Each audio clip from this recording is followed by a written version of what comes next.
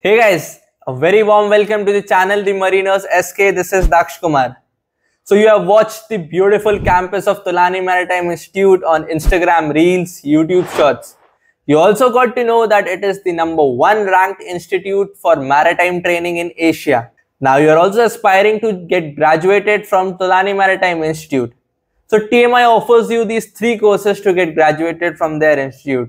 That is the Diploma in Nautical Science, the BSc in Nautical Science and BTech in Marine Engineering. In this video, I'll be telling you on how you can join their Diploma in Nautical Science course. If you're also interested in knowing about the BSc in Nautical Science or the BTech in Marine Engineering courses, you can let me know in the comment section. And if there will be a good number of comments asking for that, I'll surely come up with a video on that. So if you want to join the DNS course in TOLANI Maritime Institute, clearing IMU CET is mandatory. So apart from this, you have to take care of some eligibility criteria that TOLANI asks for. Starting off with the age criteria, minimum age should be 17 years, maximum age should not be more than 21 years on the day of commencement of the course. Generally, the course starts from 1st of August. So if you're applying for next year, that is 1st of August 2025, you should be more than 17 years of age and less than 21 years of age. If you are fulfilling the age criteria, coming on to the educational qualification that it asks for.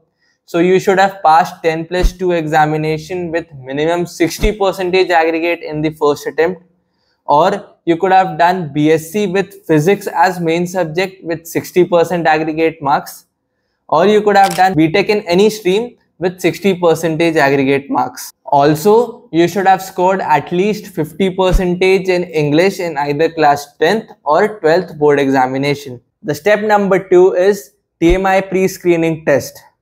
So all those candidates who fill the forms of TMI for DNS, TMI conducts a pre-screening test for them.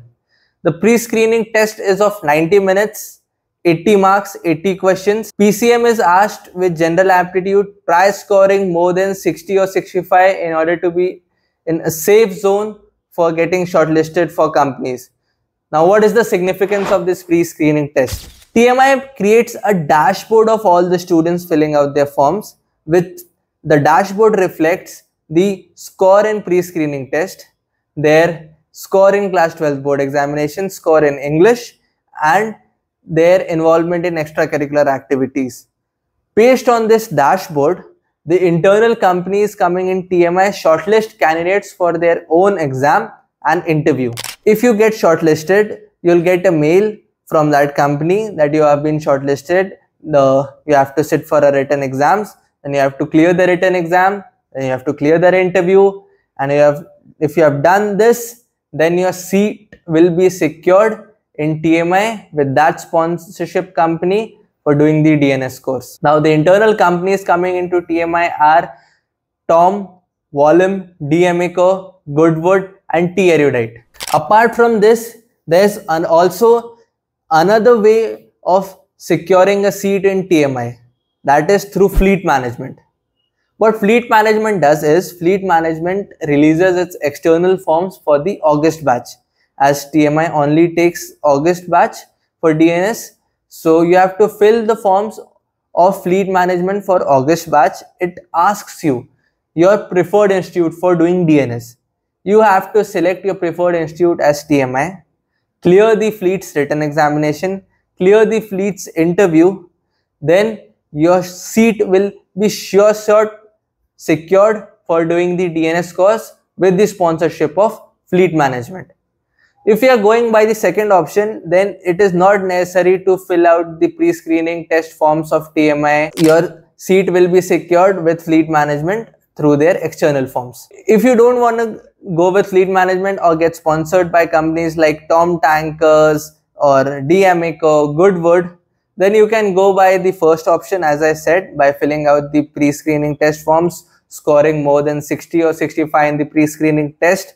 That will make sure that you are getting shortlisted in any of the companies like Tom Tankers, Goodwood, MMS or T Erudite. Companies like Scorpio and Synergy also used to come earlier, but this year they were not there. So 2 or 3 companies in the list I told you keeps on changing, but majority of the companies remain the same.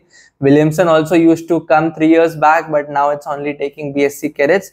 So as I said, 2 or 3 companies keeps on changing, but majority of the companies remain the same. So if you are scoring more than 60 in the pre-screening test, you can be sure that at least 2 or 3 companies you'll get shortlisted in. So focus on the pre-screening test, score good marks, and as I said, second option of fleet management, it is the best way, as fleet every year sends 40 cadets.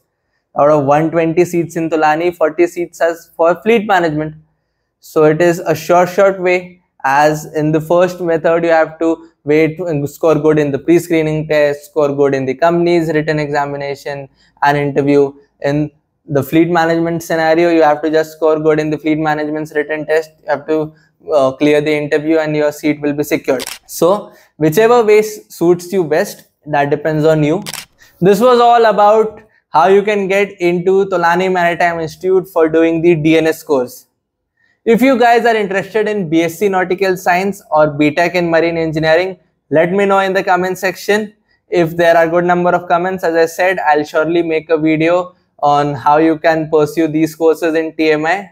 If you want to get spoon-fed on how you should prepare and you want a mentor to help you in getting into TMI for doing the DNS course, budding mariners batches are there. You can go on the description, fill out the forms, and you will get all the assistance that you require for joining TMI for doing the DNS course.